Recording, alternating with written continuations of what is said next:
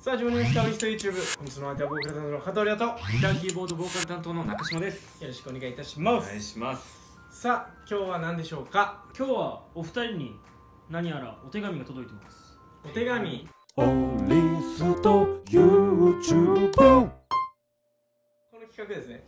なんとお手紙が届きまして、FM 福岡さんからお手紙が届いております。ありがとうございます。でですね、ちょっと中身はまだ見てないのであれなんですけれども、あるものに応募しまして、それの結果が多分入ってると思います。キーテンミュージックっていうですね、FM 福岡さんとそしてカローラ福岡さんの、コラボ企画というんですかね、毎年こう、福岡のアーティストを応援したいっていう企画があるんですけど、企画なんですけれども、その、オーディションに僕たち今回何回目ですか、5、6回目なんですけども応募しまして、なんとその結果が届いたという感じですね。ありがとうございます。はい。ではそれでは早速この結果発表を開けさせてもらいたいと思います。い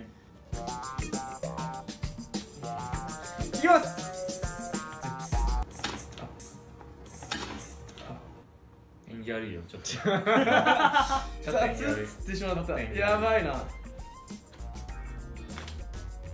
まあ厚み的にはね。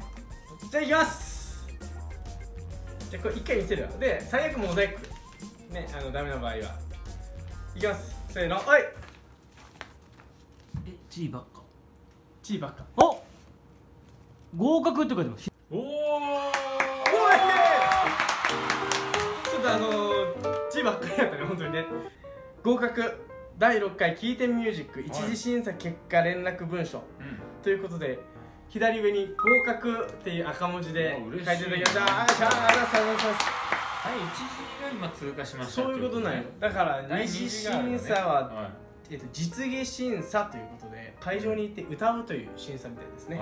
そして同封してあります誓約書に署名、そして捺印していただき、これは会場に持ってきてくださいっていうふうに書いてます。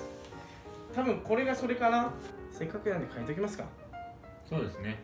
書いていただいた間に私は思い出話をちょっと一つ二つ。さあ、このキーテンミュージックなんですけれども、実は我々も何度かの挑戦であるんですが、2年前そうやん、2人でね実は応募して、2年前も実は1次通過したということがあったんですけども、その2次最終オーディションがそれこそトヨタカローラ福岡の方、また FM 福岡の方々、たくさんの方の前で歌を歌うというシーンがありまして、で久しぶりにちょっとオーディションチックなものに出た僕らですから、僕がギターを弾き始めようとした時に隣の人の顔を見ましたら、びっくりするぐらいガチガチの人がおりましてですね第一声から音を外すというですね奇跡を欲しい、そして質疑応答タイムで爪痕を残そうとしてボケまくって滑るっていうね面白いことがありました。ああ、言わないで。僕らもあれから2年大人になりましたから。大人ですからね。いや、大人ですからね誰の真似か分からないけど、ただね、これ二次試験というか、最終で10組に選ばれると、その1枚のオムニバス CD にもなるし、そしてもしかすると運が良ければテレビであったりとか、ラジオの CM に起用していただけるという企画になっておりますので、テレビ CM に我々が出れるように頑張りたいと思います。なので2年前のね反省を踏まえて最後意気込みをお願いします。次回の真実さではちゃんと笑いを取りたいと思います。それではまた次回のオリスト YouTube でお会いしましょう。それではまた来年頑張ろうはいや厳正なる秘密の結果、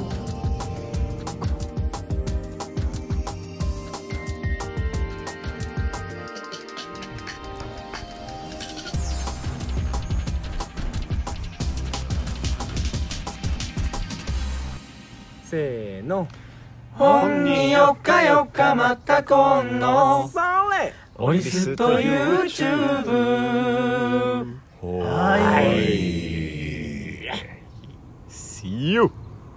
で